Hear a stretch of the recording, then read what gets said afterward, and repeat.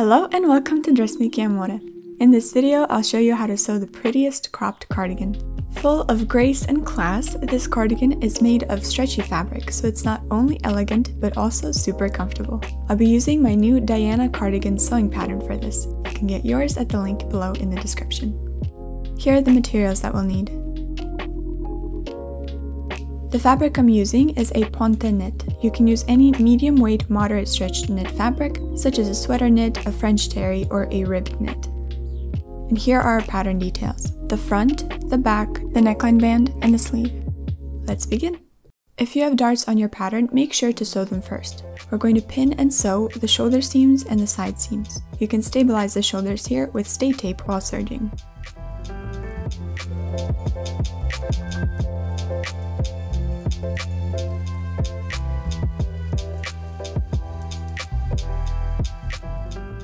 Press the shoulder seams and the side seams and use a wooden clapper to cool them down.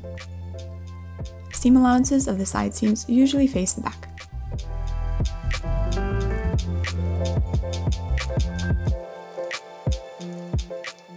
Sew the side seams of the sleeves, making sure that your two sleeves are symmetrical.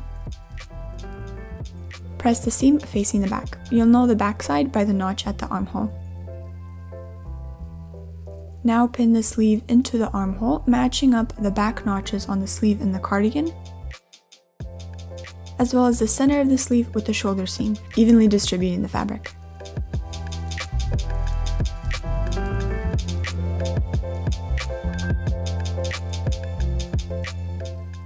Sew and then press the seam allowances facing the sleeve.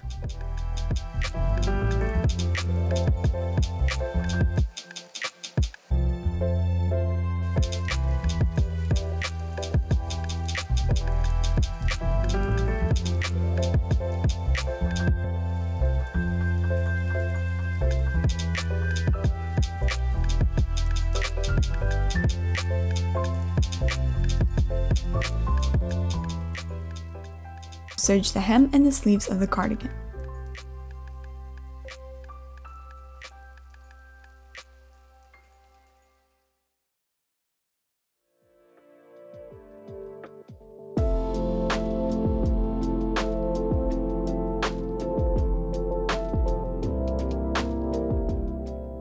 Now press the serged edge to flatten the seam and get rid of any waviness that we might have. For the neckline band, sew the two pieces of the neckline band together. At the center of the band, snip the corners of the seam allowances at an angle and then press them in opposite directions. You want to stabilize half of the neckline band by applying an interfacing from the hem to the first notch. This would be about 20 centimeters.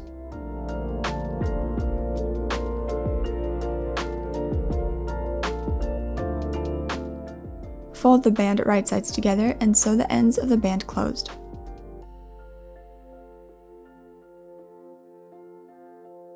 Now we can turn it out and fold the band and press.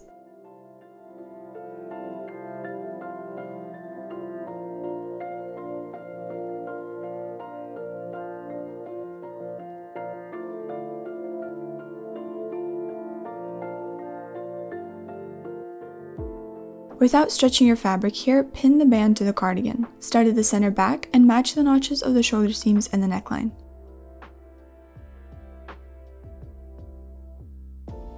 And at the bottom, cover the band with the hem.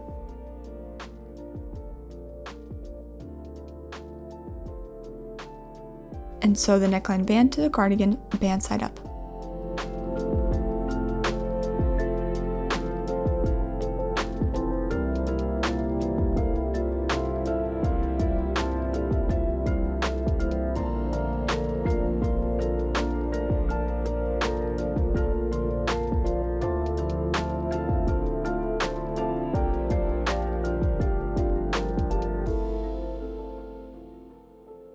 Then serge and press.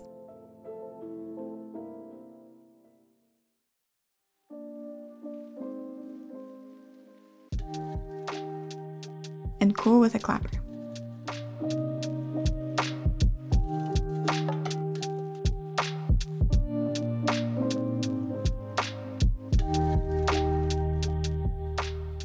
Now for the hem, mark 8 centimeters up from the edge. fold your hem up to the mark, pin, and press.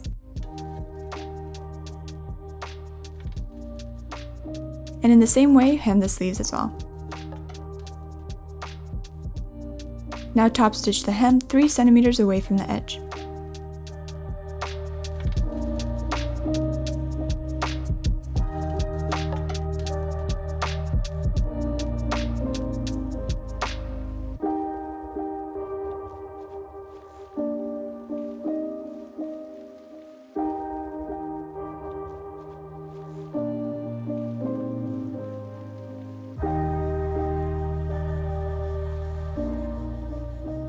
And then press your hem.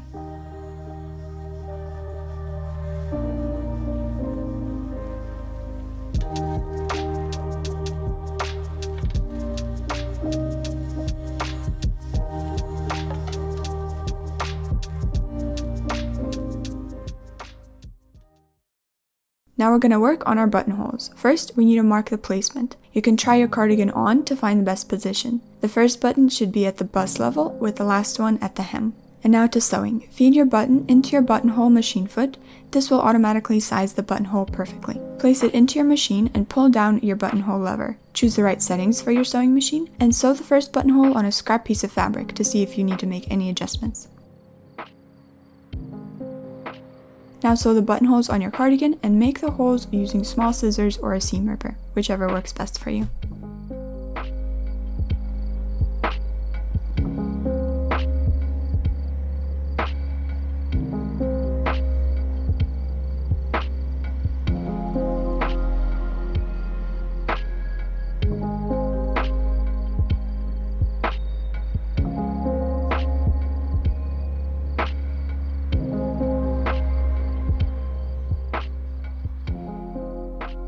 Now so that we know where to sew our buttons, fold your neckline band evenly, and at the center of the buttonhole, place one pin. Open up the band, and here we have our pins right where we need to sew the buttons. And now you can sew your buttons in place.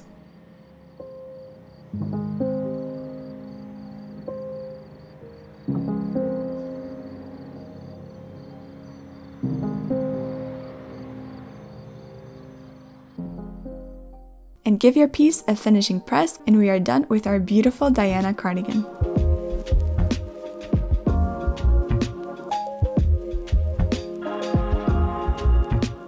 Thank you so much for watching. I hope this inspires you to sew one for yourself. I know you'll love it.